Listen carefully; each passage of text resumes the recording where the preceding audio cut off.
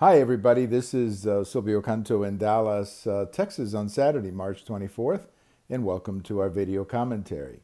Well, it was 8 years ago this week, March 23rd, 2010, that President Obama signed Obamacare, or the Affordable Health Care Act, into law. It had been passed by the Congress, and it was finally signed into law by President Obama. And there was a lot of fanfare, as you would expect, the big ceremony and all that kind of stuff. That's what usually happens when you have a signing like this. But 8 years later, nobody's even talking about it. I don't see any anniversary. I don't see any Democrat talking about the anniversary of Obamacare. And that's because Obamacare has failed miserably, absolutely failed miserably. Now, in this last tax law, the Republicans removed the individual mandate, and that was really a backbreaker for Obamacare, because without the individual mandate, without people being forced into buying Obamacare, the program will simply die just because nobody will use it. Obamacare had several problems, or the Affordable Health Care Act had several problems. The first problem, the very first problem, was that it was not affordable. It has not been affordable. All you have to do is go to the website. Just check it out for yourself. Go to the website, put in your personal information, and see the numbers that come up. The numbers that come up are going to shock you. Not just the premium, but the deductible, the coinsurance. I mean, there's a family here that I know, a young couple with a couple of kids. I mean, their deductible in coinsurance is so high that they've simply decided not to get it. So they'll work out some payment arrangements with their doctor or their hospital or whatever. Now, that's not the ideal situation, I have to admit. That's not a good situation to have people without insurance.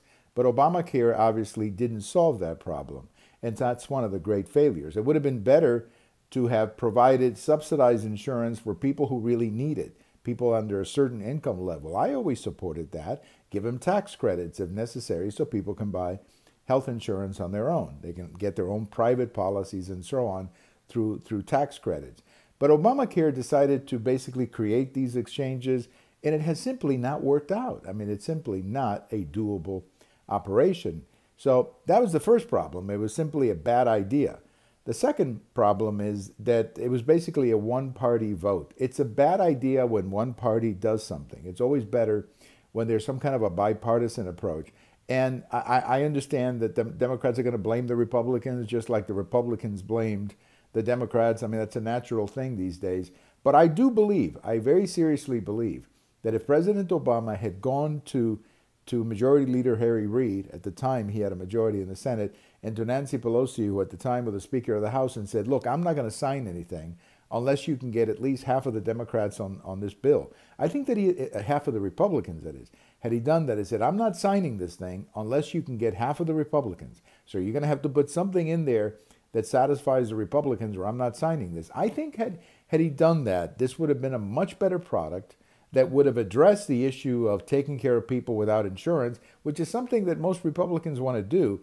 But at the same time, I think the product, the final product, would have been a much better product than what it ended up being. So 8 years later, nobody's really celebrating Obamacare. Now, I understand that there's some people who've been able to get insurance. I get that. But at what cost? That's the real question. At what cost? Well, by destroying an excellent healthcare system that we have here in the United States, and also, frankly, by damaging President Obama's legacy. That's been the real cost of Obamacare, President Obama's legacy. I also think that there's another legacy of Obamacare, which I think will be with us for a long, long time. And that is, I think it's going to be very difficult for any future president to try to come up with any kind of a government program of this magnitude. Because I think a lot of people are going to say, remember Obamacare. So, ironically, President Obama came in trying to create the biggest entitlement, really, by going into healthcare. And in the long run, he may have actually done his politics a great deal of harm, because I just simply cannot see any politician ever again coming up with an idea that big. And let me just leave you with one thought. In California, there's a lot of talk about a single pay type program. Well, what's interesting is I just read an editorial about this in the Orange County, one of the Orange County newspapers, basically saying that even the Democrats in California are figuring out that you simply cannot pay for this stuff. It sounds real good at the rally, it sounds real good at the Democrat convention, But when you do the numbers, it just doesn't add up. So even in California, where they have huge Democrat majorities and have implemented a lot of the Democrat ideas, even in California, they cannot do this because the numbers simply don't add up. Now, I, like many people, believe that we have to take care of those who cannot afford health insurance, whether because they're sick in a pre-existing condition or whatever it may be. I mean, I think we should be able to come up with a solution for those people. We should have catastrophic plans for young people or young families who simply want to protect themselves against catastrophic things. We should have all of those things. And we did really before Obamacare came into existence. We had them in the marketplace, but Obamacare terminated many of those policies. So 8 years later, no one's celebrating Obamacare, and no one will, because it was simply a very bad idea, very poorly implemented, and just a bad idea, just a horrible idea. Let's hope that we can come up with an alternative.